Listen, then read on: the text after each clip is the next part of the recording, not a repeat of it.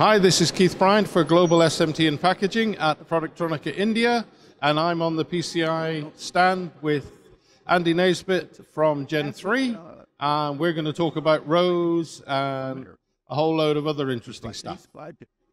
So, welcome, Andy. Thank you. Right. Let's do the first one, the elephant in the room for a lot of people. Rows testing. Some people believe it's alive. IPC say it's dead. You guys are the experts, so tell us the real truth. It's not just IPC, it's everyone. So rows has been removed from standards, has been for a little while now, and really the question is, what do we do next? So that is where objective evidence is now being required by standards, and rows always had this baseline number of 1.56 micrograms of sodium chloride, and it was an industry-wide number that everyone used. It was implemented in the 1970s by the US Navy, and of course electronics has changed slightly since the 1970s. So what do? Objective evidence is now required, which means that companies building boards now need to characterize the material set, qualify their manufacturing process to prove that what they're making is going to be working and reliable. Okay, and what equipment do they use to test it? So that is where SIR testing is becoming more prevalent. And SIR testing is, of course, surface insulation resistance testing, and we're measuring resistance. It's the best way of showcasing whether your material set has any issues throughout your assembly process. So with SIR testing, it's a standard 168-hour test, 85 temperature and humidity.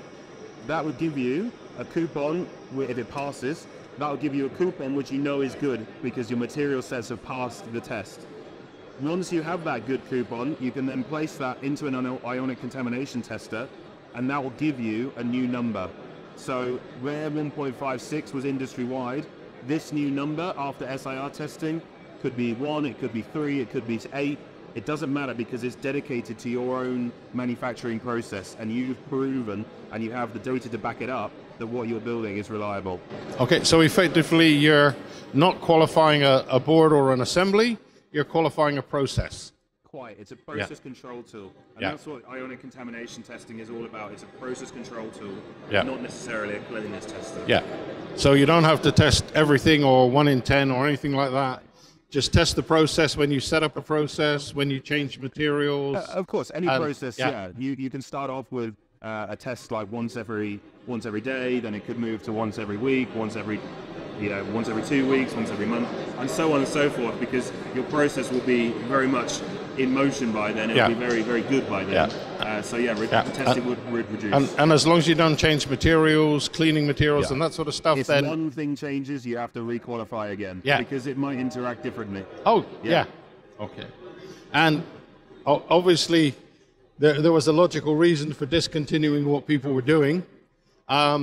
And you have now let's call it the better system to run with everything. And how's it going in terms of adoption? Yeah, so we've got a quite large increase in terms of orders that we're getting, and of course, the market is huge when it comes to who builds electronics and where the world's going as well, with the demand on EV applications. And of course, everything becoming electrified, there's a huge demand. And so, again, having a test that was developed in the 1970s, showcasing reliability for today's electronics with much smaller packaging. I mean, I don't need to explain what's different from the 1970s. And that's where we've also developed this website to help explain objective evidence. So www.objectiveevidence.org has all of the information about the history of it, and also what's required to move it forward. Oh, that sounds like a really useful tool for people then. I think so. And while we talk about useful tools, we have to talk about these two books. Let's do a hop for the camera. Oh, yeah. Produced by your father, the creator of Gen 3. Yes, and well, my granddad was the creator. Sorry, your granddad was, And Dr. Chris Hunt, who is probably known for reliability throughout the world for many years. So tell us more about them. Well, obviously these are hard copies, so tell us where people can get it electronically. So, we can absolutely, what we've done is develop 2 books all about process control and process validation. It covers the whole topic of objective evidence, process ionic contamination, SIR, CAF testing as well. And of course, what we're looking for is electrochemical migration. That's the key fundamental. So these books have been written to help establish exactly the history of it and what is required and in the future. So they go into great detail, but then they're very interesting for this model that we're in. And these are downloadable at iConnect 007 for their books. And yeah, so go onto the iConnect 007 books website and you'll be able to download process validation and process control books. Very, very useful books for understanding this topic. Yeah, and these will quickly be becoming the Bible for people to use to do everything that needs to be done within the... Process control is the book that we released in March this year, so that's our newest one. We've had over 500 downloads of that in a few months. Process validation we released a couple of years ago. We've had over 3,000 downloads for that. Okay. And so it's it's a very hot topic.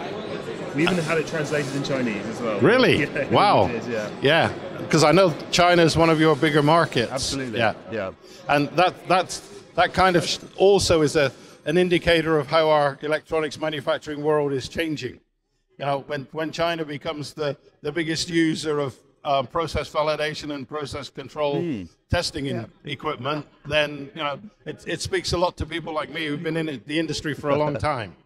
Well, and that's where the world is going, and that's what is so exciting about the potential of everything. And it's of course what brings me to India to support our distributors PCI, because the India market is growing significantly as well with all of this. So there's a lot of potential business coming, which is good. And thank you. You've just covered my last question without me having to ask it. So thanks for your time, Andy. Lovely. It's always good to see you different places around the world. Thank you, and Keith.